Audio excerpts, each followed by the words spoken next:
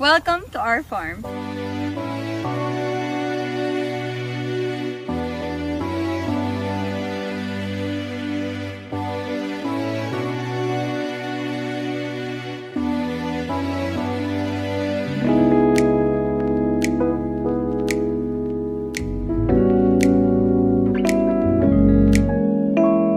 have requested in the past for me to do this video.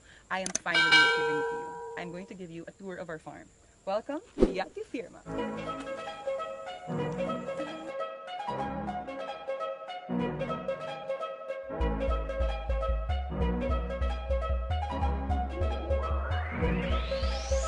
To give you a brief idea, noong 2011 namin itong na-acquire itong land na to. It was a raw land. Actually, wala siyang kahit na anong tanim, isang puno lang.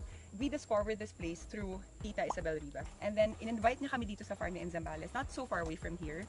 And so, sabi niya merong ipapakita sa aming lupa. At first, sa totoo lang, back then I was very young. Naisip ko, kaya na ba namin mag-farm or is it worth it? Or matututukan ba namin?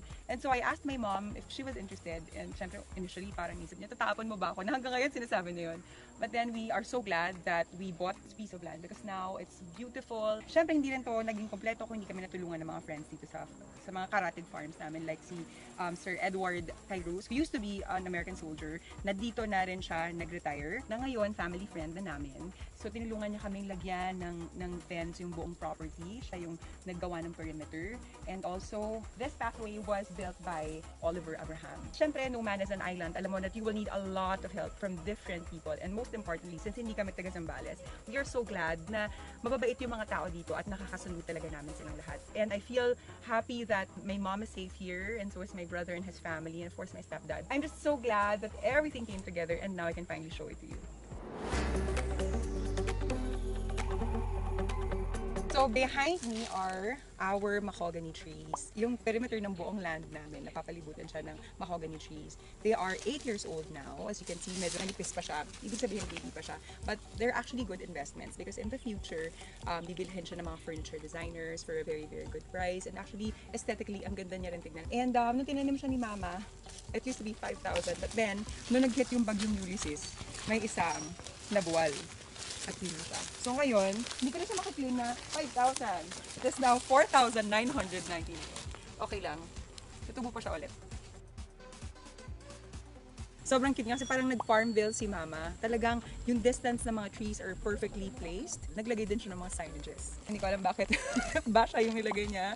Akala niya siguro dito nakatira si Basha. Kalimutan yung anak niya si Bea talaga. Totoo mukha siyang restaurant. Pero ang cute naman ni Mama. Papatayin niya pag hindi ko pinakita to dahil pinaghirapan niya. Yeah, my mom has a house. I think the house of Basha, she's referring to the guest rooms.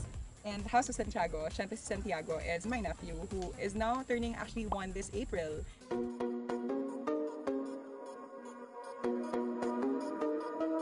So from our fence, makikita nyo yung view of the mountains and the beautiful cows that we have. Meron palang time of the day na nandun lang sila sa isang area. And then tuwing hapon, nandito na sila.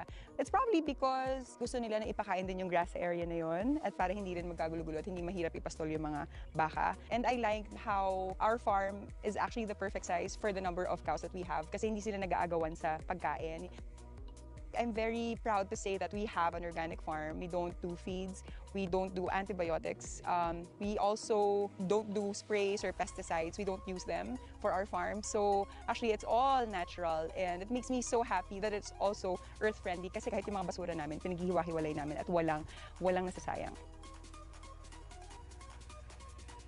So you will see all over the farm that we have solar-powered light posts. So kahit na gabi, kapag pumasok ka sa farm namin, maliwanag siya. And what's nice is that it's sustainable. You don't need to pay for electricity just to light up the entire place. At night, automatically, pag dumilim, mag-on na silang lahat. So I'm glad that my mom was able to invest in those lights. These are our mango trees. Ngayon, meron na siyang flowers. Ibig sabihin, malapit na siyang mabunga kasi yung season talaga ng mga mangga, April or May. And in between our mango trees are calamansi trees. Dito, kumikita talaga sila. Nagbebenta sila ng mga calamansi dito sa Zambales kasi ang dami namin calamansi trees. Oy! Oh my God, Ray! Nandito naman, katabi ko, yung katiwala namin, manager ng farm, si Doy. Ilang years ka na dito, Doy? Ano po? 8? So siya yung talagang mas may alam dito sa farm, kaya dapat samahan niya ako during this place. Ano ginagawa nila ng mga baka dun sa golf cart? Yung phone baga sasakmalin. Baka lulukin niya yung phone ko. Bigyan mo naman kami ng tour dun sa place mo lang. Kasi meron silang parang community na to. Dun sa other side, yung mga bahay namin nila mama. Dito sa other side of the farm, mga bahay naman.